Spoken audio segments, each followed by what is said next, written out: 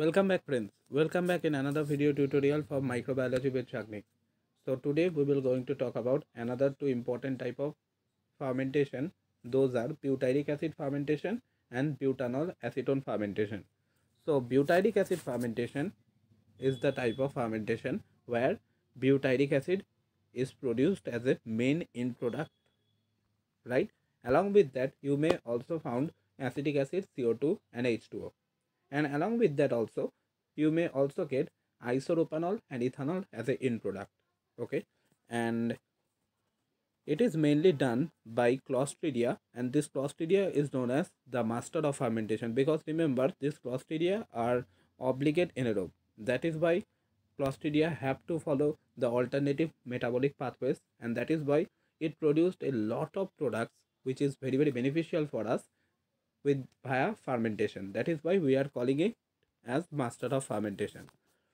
Now butanol acetone fermentation. Butanol acetone fermentation first of all solves a very important problem during the World War I. That is the production of acetone.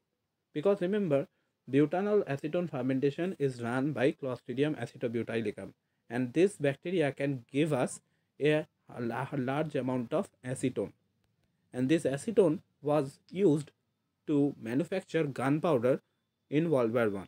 And during that time, there was no chemical methods available for the production of acetone. That is why this butanol acetone fermentation was used during that time to produce acetone with the help of organism Clostridium acetobutylicum. Okay, and here I have also mentioned the reason why we are calling Clostridia as a master of fermentation, because Clostridia is a strict anaerobe. That is why it have to use a number of alternate metabolic pathways leading to the formation variety of products. That is why we are calling it as master of fermentation. So I hope this video will be helpful for you. Thank you.